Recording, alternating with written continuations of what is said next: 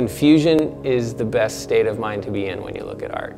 It puts your mind in a place where you're prepared.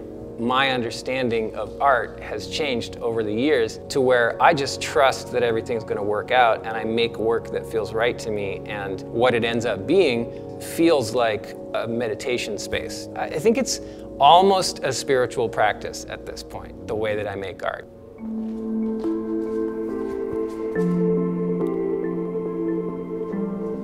Growing up in Malibu and seeing these things wash up on the beach every once in a while, I always kind of had this affinity for this aesthetic, but to make them feel strange, otherworldly. The idea is to not have white light in here, to actually have just black light, so that it feels a little darker.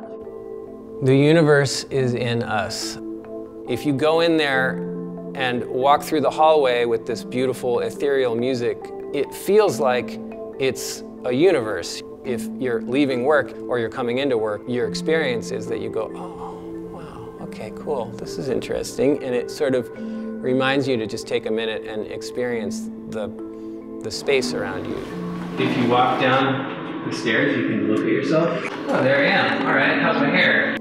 If you actually go down to the bottom and you take your time and sit down in this chair and listen to what's happening, the universe is speaking to you through me, I think. I'm certainly taking the opportunity while I'm working on it to sit back and enjoy the experience. It's cathedral-like a little bit. I'm Biskup, and I'm a featured artist at Space Gallery.